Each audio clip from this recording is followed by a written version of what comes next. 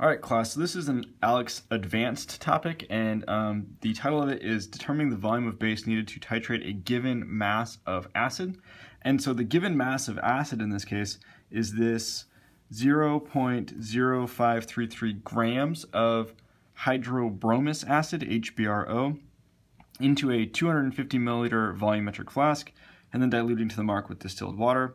This bit of information here about the 250 milliliter volumetric flask, it's really extraneous information. We don't really need it to solve this problem.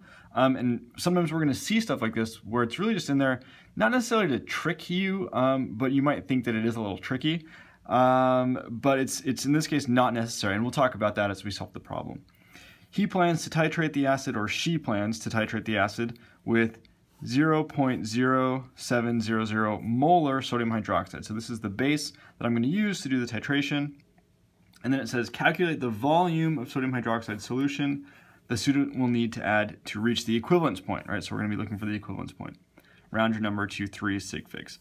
So the first thing that I might do is just draw a little picture. Here I'm going to have my sodium hydroxide, 0.0700 molar. And then in my flask, right, I'm going to have my HBRO solution. And so this HBRO solution, this is going to be where my 0.0533 grams is going to be in here. And then I'm going to be adding the sodium hydroxide. And really, I just want to know how much of the sodium hydroxide I'm going to need to add to get to the equivalence point here. Always, what I would encourage you guys to do is write out a balanced chemical equation. Sodium hydroxide plus HBRO is going to react to form water. The first thing that we want to be writing down here is water. Again, we know it's a neutralization reaction, acid and base. We're going to be forming water. And so in this case, the H plus from BRO, that's going to be this, hydrogen here, combined with the OH from sodium hydroxide. And then really what's left over, right? We're really not that concerned with what's left over. It is good to write it out so that we have a balanced chemical equation.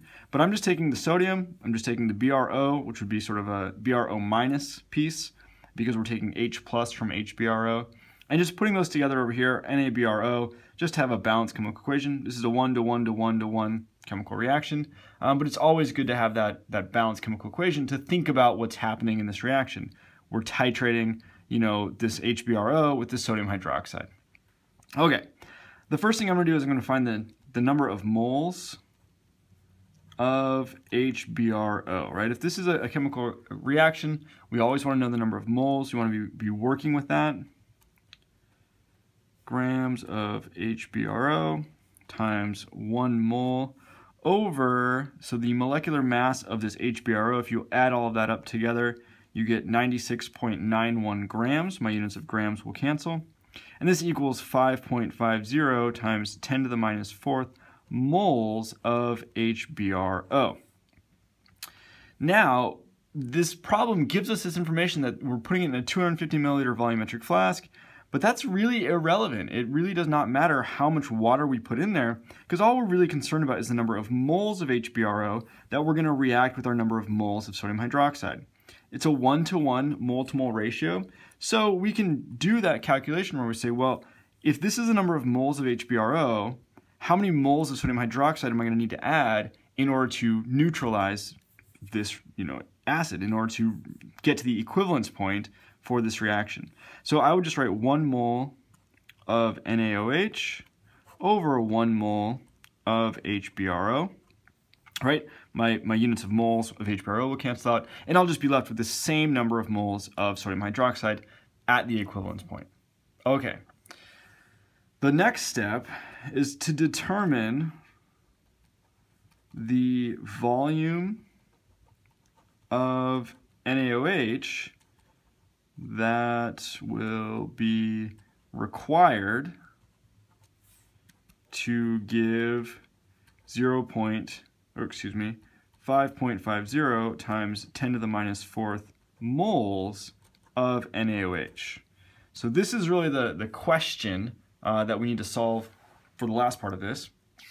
And, I'm sort of asking myself this question because we're looking for a volume. Like, I know my final answer is supposed to be a volume. We're given a molarity of the sodium hydroxide, and we have a certain number of moles that we need to sort of get to, essentially. The calculation that I would do, 5.50 times 10 to the minus 4th moles, times, and now I've got 0.07 molar sodium hydroxide. So the way I would set this up is I would say 1 liter is to 0.0700 moles. So this means that's the number of moles per every liter, right? Molarity is moles per liter. And I'm going to do a conversion factor here. I'm going to say this is the number of moles I want. I can cancel out the moles, and this calculation will give me 0.00786 liters of my sodium hydroxide solution. So the way that we sort of, are doing this last part, you sort of have to, it's sort of like problem solving, figuring out how to put these numbers together, sort of keeping all of this straight. If you're blindly doing this bottom step, that's not good, right? If you're blindly doing this and you're not really sure, you can't really explain why you're doing this calculation and what this really means, that's what I want you guys to sort of think about and ask me questions about. And there are other ways to do this. We could do a cross multiplication or something like that. But this is the way that I would like to set it up, and this is how I would get to my final answer. So this 0.00786, that's in liters. I want to convert to milliliters. So that would be 7.86 milliliters.